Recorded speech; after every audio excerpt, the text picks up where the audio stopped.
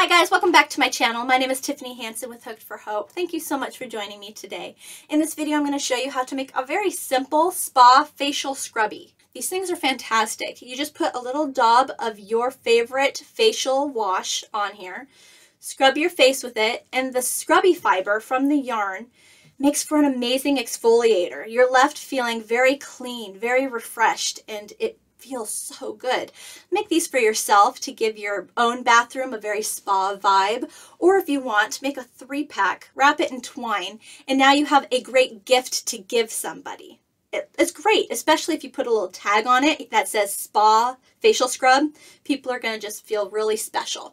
And if you're a vendor, if you like to sell your items, make these. These are going to be great for kids to buy for mom, husbands to buy for wives, families to buy for grandma, or if they're looking for something to buy for a specific person and they're at a loss for what to buy them.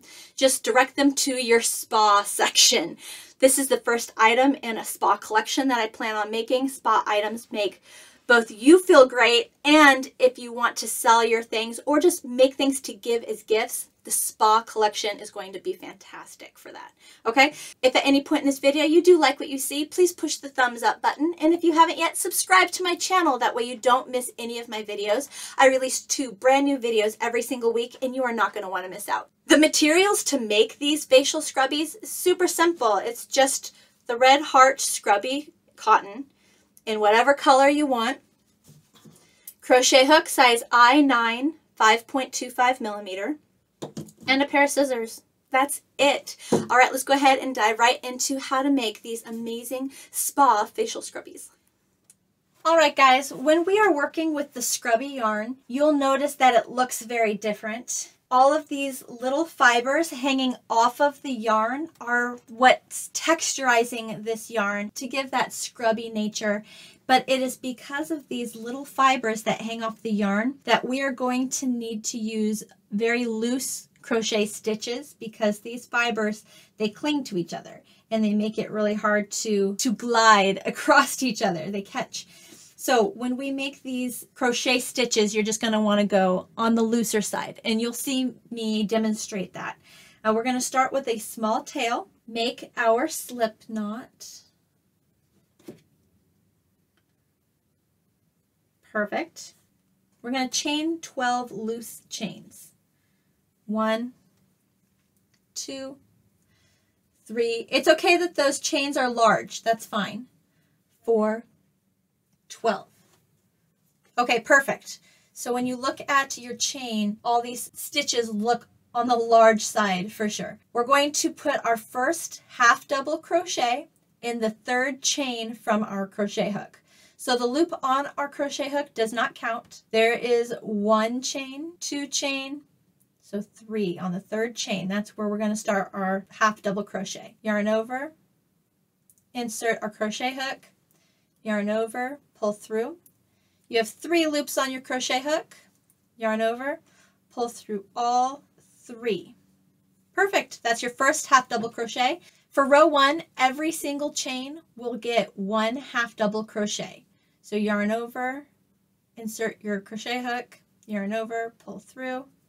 Got your 3 loops, yarn over, pull through all 3. Perfect. You will end row 1 with 10 half double crochets. So go ahead and finish up row 1, and I will meet you at the end.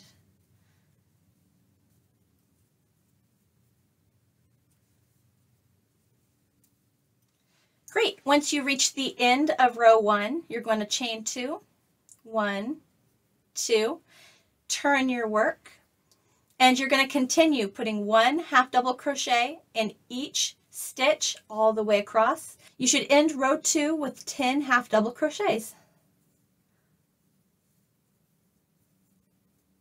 1,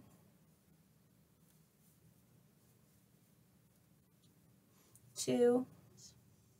For row 3 through row 8, you're just going to chain 2, turn our work, and put 1 half double crochet in each stitch all the way across.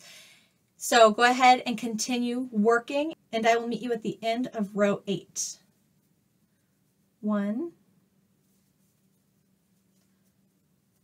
2,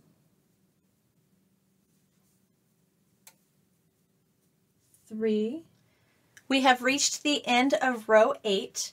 I want you to just observe how even though there are holes between our crochet stitches, how the fibers do a great job filling in all of those holes.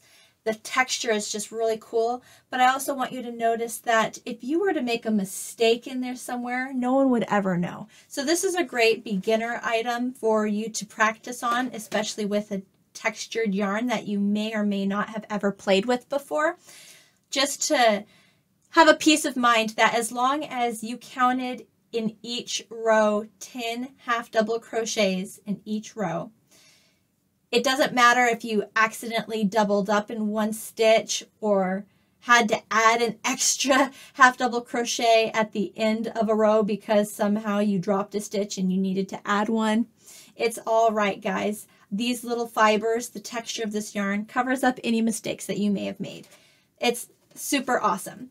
Okay, to make the border, we're going to make a border to go all the way around the scrubby just to clean up the sides and make it look really nice and clean. We're going to chain 1, turn our work, and put 1 single crochet in each stitch all the way to the end of this row, ending with 10 single crochets. 2, 3, 4, 10. Perfect. The very last stitch, we do need to put 3 single crochets in so we can turn that corner and get to this side of the little scrubby. So we have 1 single crochet in the corner now. We'll put 2 and 3. Perfect. Okay. Every stitch that we used in this scrubby was a half double crochet. So we're just going to put 1 single crochet at the end of each row. So that was the end of this row. 2, we know we had 8 rows, so 1, 2, 3, 4, 8. Perfect. Okay, we just reached a corner, so we're going to put 3 single crochets in that corner. This one counts as the first single crochet, second, and third. Great. Now we're at the bottom of our scrubby. Going to continue across. We know that there are 10 stitches. This was our first stitch, 2, 3, 4, 10. Okay, this was our last space. We're going to need to put 3 in there. So that was 1, 2, 3. Fantastic. Last side. We know there are 8 rows, and we know each end stitch was a half double crochet. So we're just putting 1 single crochet at the end of each row. This was our first one,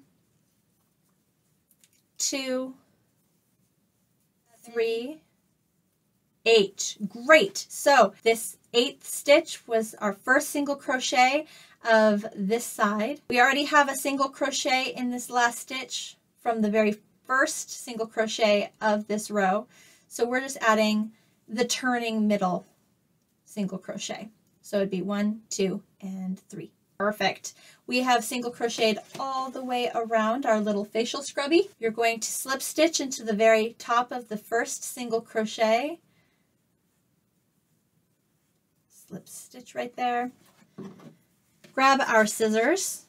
Cut yourself a longer tail, maybe about 4, 5 inches. So again, these little fibers, they grab, so I want to make myself a big loop. Yarn over and pull through. And then slowly glide that back down to form that slip knot there to close. All right, the last step is to weave in our tail. So you can choose, if you want to use a yarn needle or tapestry needle, you can use that and just weave in your work. You don't have to worry about it coming out because all these little fibers right here, they catch. So wherever you're going to put this tail through the inside of this work, all those little fibers are going to cling to each other. So it's not likely to become loose. I'm just going to use my crochet hook and weave in and out. I'm going to go in the front of stitches. Let's see if I can do this. So like between stitches here, and weave that in through there, like the front of the work.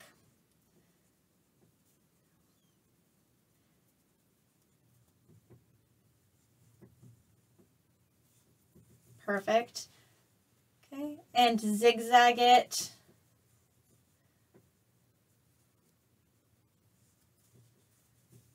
Awesome. Don't keep it in a straight line, just go all throughout. That way all those fibers just cling, cling, cling to each other.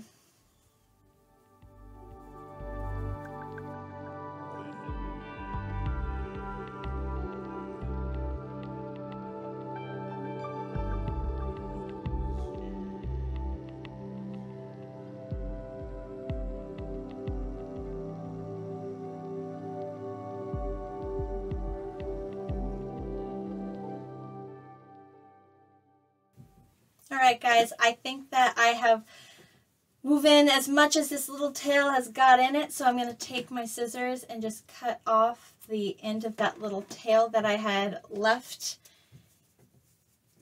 And there we go. The tail is stuck into the work, and when you get this wet, it's going to really bond those fibers together. So that tail should not move ever. If it does, just cut a little bit more off. It's not a big deal, but it really shouldn't. Okay? Well, there you go. That is an amazing facial scrub, guys. Make this for yourself. Make a 3-pack for a friend, or sell these as gifts around Christmas time. They will work great.